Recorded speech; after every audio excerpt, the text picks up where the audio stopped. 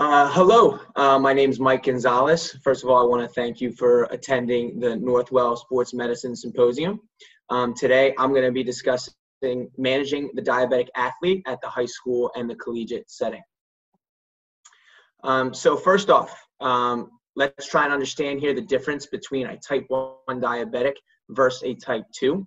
They are two different pathologies. So with type 1, obviously, this is something where the immune system attacks the beta cells in the pancreas and the patient cannot create insulin or very little insulin.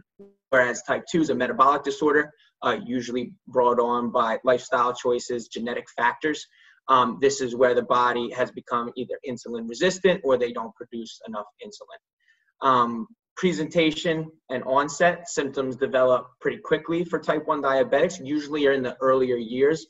Research shows that type 1 diabetes usually pops up between the ages of 4 and 7, and then another higher rate around ages 10 to 14, which is very important for us that work at the high school level, considering that falls within our age range that we see. Type 2 diabetics, okay, they can develop in childhood or at any time. Again, usually happens over months to years. You can also be pre-diabetic before you actually go into full-blown type 2 diabetes. The other important note here is type 1 diabetics, there is no cure, it's not reversible, whereas type 2, with the right program from your doctor, diet and exercise, you can actually reverse the condition. Let me go back here. So risk factors. Family history and genetics play a factor in both conditions. Environmental factors play a role in type 1, and then of course body composition and lifestyle choices play a major role in type 2. Treatments for both, you're talking about insulin injections, glucose monitoring. For type 2 diabetics, of course, for any individual, whether you're diabetic or not, of course, diet and exercise are important, but you also have to know the pharmaceutical medications that might be going into a type 2's plan. Prevalence in athletes, you'll see as we go forward with the statistics that both are low. Type 2 is actually very low in athletes, considering how the disease progresses and how it happens, whereas type 1, again, there's really no control over if you become a type 1 diabetic. So some really quick statistics. All right, I'm a numbers guy. So in 2018, in the USA, 34.2 million people were diagnosed. Of those 34.2, you're talking about 1.6 were type 1, and of those 1.6, 187 were adolescents, meaning they were under the age of 20. So if you break down the numbers statistically, you're talking about a 0.0054% of the diabetic population being type 1 under the age of 20. So to give you an idea of what that looks like, I made a nice little chart. Everybody loves charts. So diabetics by type 1, you can see very small piece of the pie compared to type 2. And then of those type 1 by age, again, a pretty substantially small piece of the pie for adolescent diabetics. So what we're really just going to talk about today is understanding and monitoring type 1 diabetics, signs and symptoms to watch for, treatments and management, and then emergency situations that may occur. So why is it dangerous? Type 1 diabetics, it's associated with hyperglycemia, which is basically high blood sugar. You can see to the diagram to my on the screen here, you have someone who does not have diabetes, what it would look like, and someone with diabetes, just to give you an idea of what happens. If it goes left untreated, hyperglycemia can lead to diabetic coma. Also, hypoglycemia can lead to diabetic coma, which we'll talk about the differences between the two here in a second. And then, of course, you can have kidney damage and other organ damage if hyperglycemia goes untreated. So what are some levels that we're looking at here? For diabetics, anything of a fasted glucose level above 126 can be considered hyperglycemic if they're fasted. If they just ate a meal after 2 hours, if their blood sugar levels are above 200, that can also be considered hyperglycemic. And then symptoms of hyperglycemia typically can be seen or noticed when the blood sugar is above 180. So why is it dangerous? We just kind of touched on that, but let's also talk about hypoglycemia. So because of the insulin therapies that a type 1 is undergoing, they're very vulnerable to severe shifts in blood sugar, especially hypoglycemia, and especially when it comes to exercise. When you look at the chart here on the right, you can see the levels that you want to live in, that normal range and borderline are okay. You might have some athletes that train at a hyperglycemic level on purpose to avoid hypoglycemia. Again, it's very important to know your athletes, which we'll get into in a second, and what their normal blood sugar levels and A1C levels look like. Symptoms related to hypoglycemia usually occur when the blood glucose falls, and this can be for anyone, not even just a diabetic. When blood glucose falls below 70, you're going to start to see some symptoms show up, such as dizziness, fatigue, and lightheadedness. Additional factors that lead to hypoglycemia during exercise. Okay, this really pertains to us athletic trainers that are dealing with athletes while they're working out or participating in games. The injected insulin absorption when exercising, it actually increases. Okay, and then the body, because they're of a type 1 diabetic, they don't have the ability to decrease that plasma insulin, which can lead to a condition known as hyperinsulinemia, which is basically the body's, the insulin levels continue to rise during exercise, and then you have impaired release of glucose counter-regulatory hormones like glucagon, which we'll talk about in a little bit. So managing diabetes. The biggest thing with a diabetic athlete is knowing your diabetic athlete.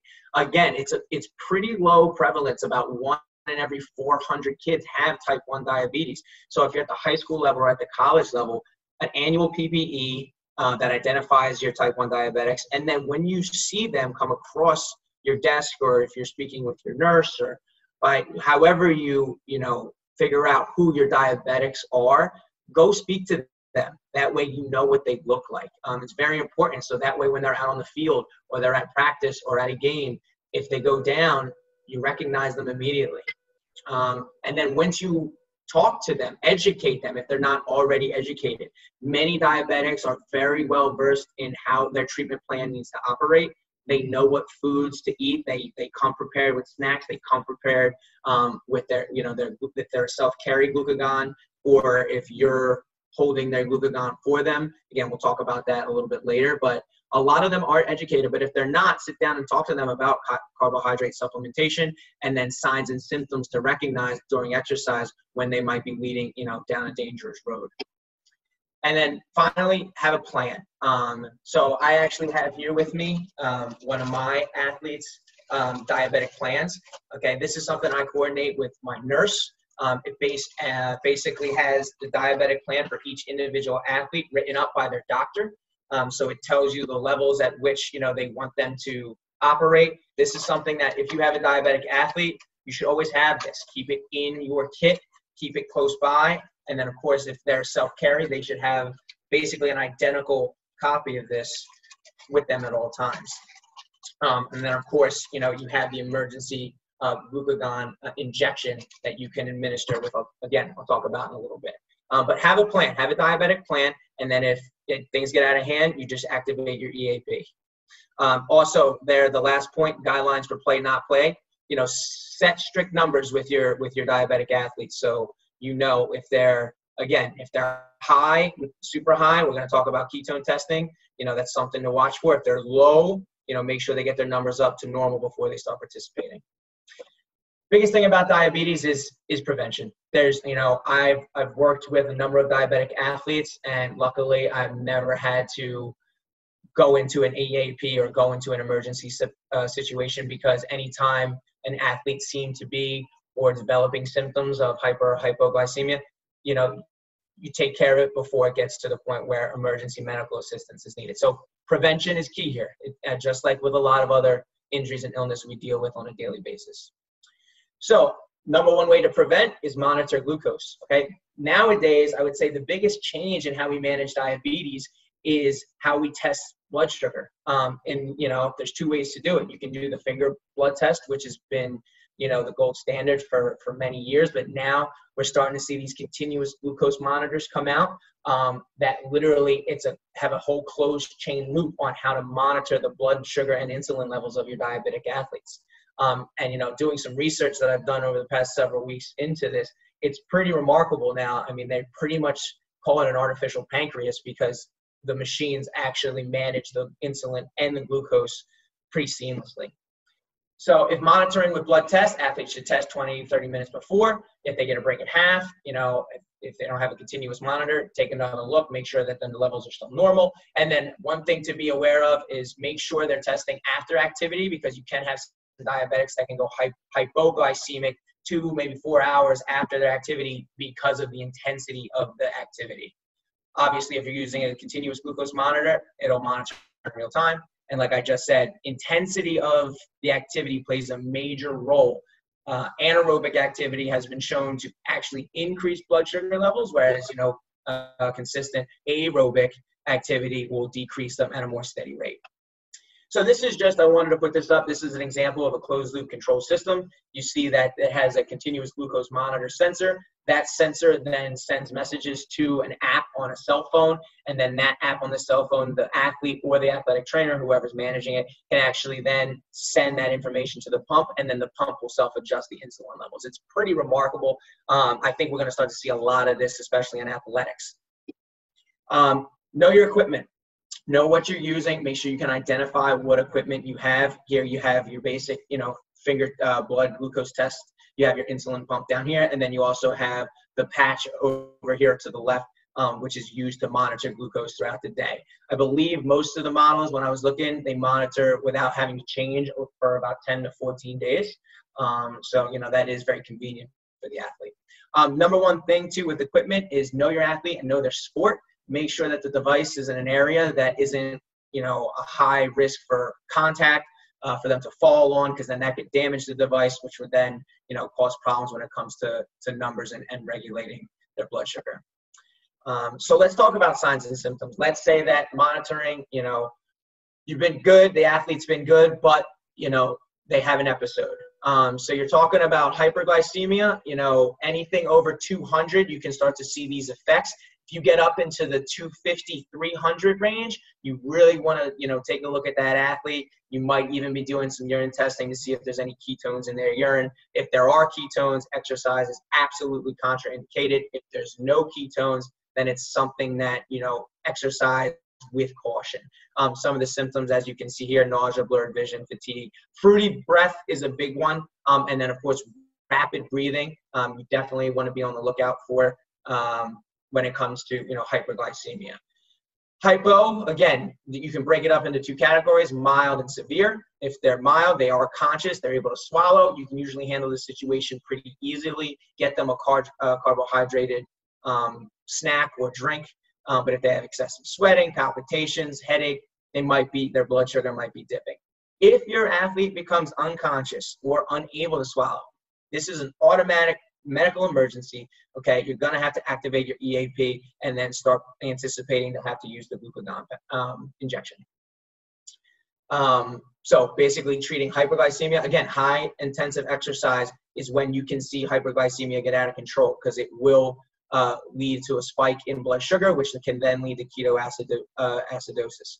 So treatment plan, glucose reading, if blood sugar continues to rise during exercise. If it gets over 250, test the urine. If ketones present, do not exercise, consume more water.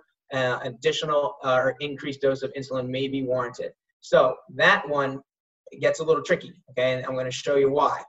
There's many different types of insulin out there. You need to understand that if you get to that point where their blood sugar is on the rise and you're going to adjust their insulin levels, look at your diabetic care plan, because how to do it and what they should be using should all be in here, prescribed by their doctor. Don't go cowboy and try and, just make things up on the fly. This is more important for the, the collegiate setting, because at the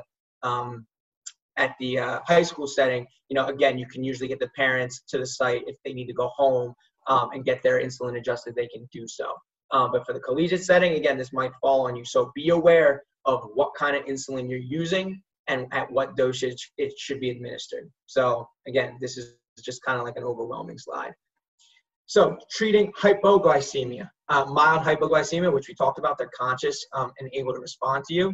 Administer 10 to 15 grams of fast-acting carbohydrates, such as glucose, honey, or sugar. Measure their blood glucose when you administer and 15 minutes after. Again, it's really just a cycle of test, administer, test, administer.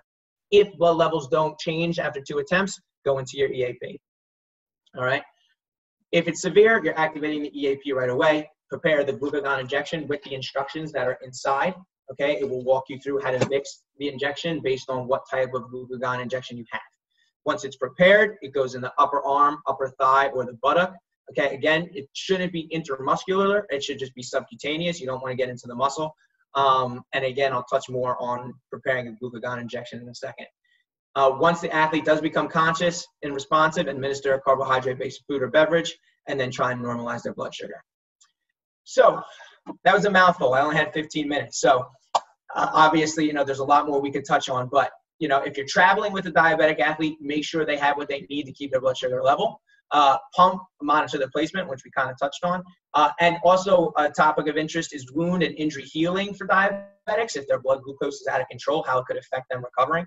And this is a link to a website. It's newyork.gov. It's something that my nurse and I and all the personnel here, we do training on how to administer glucagon. Again, if you're at the high school setting, this is something that should be written and discussed with your nurse, your CMO, your chief medical officer.